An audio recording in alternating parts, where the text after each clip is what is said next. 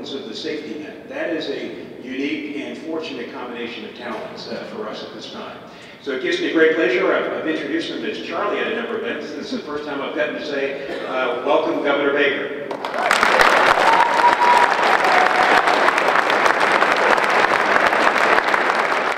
Now, therefore, I, Charles D. Baker, Governor, that part sounds pretty cool, of the Commonwealth of Mass, do hereby proclaim the month of March 2015 to be Intellectual and Developmental Disabilities Awareness Month, and urge all citizens of the Commonwealth to take cognizance of this event and participate fittingly in its observance. Congratulations.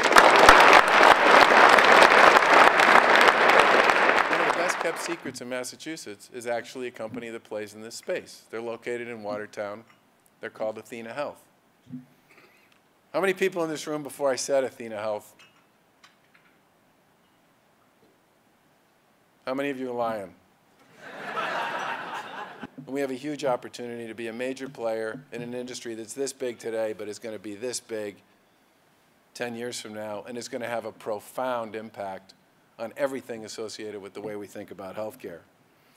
One of the great things about this program is it creates purpose. It helps young men and women discover the excitement and the joy. We're starting to understand how it all fits together. I congratulate you not just on your 70 years, but I congratulate you on all the lives that you've changed over that 70-year period. And I look forward to seeing you continue to overperform in the years ahead. Thanks very much. Good morning, everybody. Good morning. Buenos días. Buenos días. African Americans, Hispanic or Latino Americans, certain groups of veterans, and people with disabilities.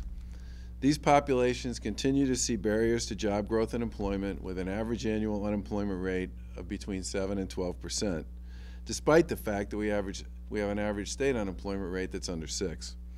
And in many of these communities, unemployment is nearly double the state average, which is unacceptable. And today we want to take a closer look at the reason for why some of these targeted populations are historically under or unemployed and how we can do a better job of addressing those needs. The executive order I just signed will convene an 8-month task force on economic opportunity for populations facing chronically high rates of unemployment.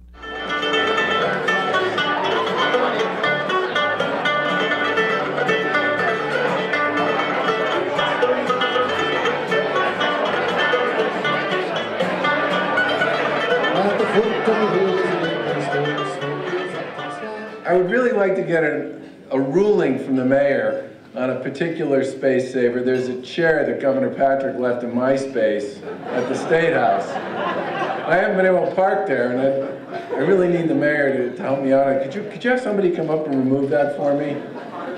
Congressman Lynch. Okay, I'll get right on that. And I think one of the things we should never forget is that these are organizations that have the ability to change lives. Now, I've heard a lot, to use a Patriots analogy, and I was thinking about this as I was listening to Josh talk. I've heard a lot of people talk about the fact that, gee, it's too bad Joe Rivas is going back to New York because he's a game changer. No. The Boys and Girls Club are game changers. He's a football player. There's a big difference. Thank you very much.